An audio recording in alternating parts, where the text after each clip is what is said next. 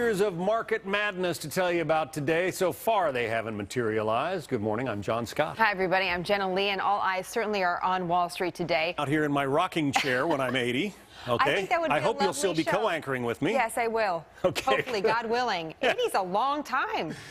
It's not so far from me now. Oh, come on. Feeling it every day. Thanks. Hey, some new insight into the minds of voters. House, as the president's campaign strategists are saying Republicans are rooting for a bad economy for political gains in 2012. Is that a smart strategy by the president's campaign? Is there anything to that accusation? A fair and balanced debate just ahead on that. We'll get into that. Plus, wildfires raging for weeks across. Some of those headlines, Doc, you have some concerns about some other news we have about cancer. Right? That's why when you get chemotherapy, your whole body gets sick. Not exactly. Just the parts of you that have cancer. Because you're excited. As always. Good to see you. John?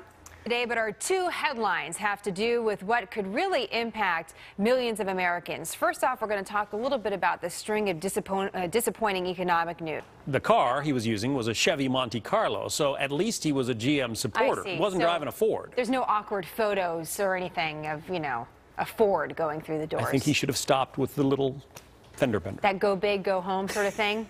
Doesn't work in automotive accidents. Let's keep the road rage down, people. Thank you for joining us today. See you tomorrow. America Live starts right now.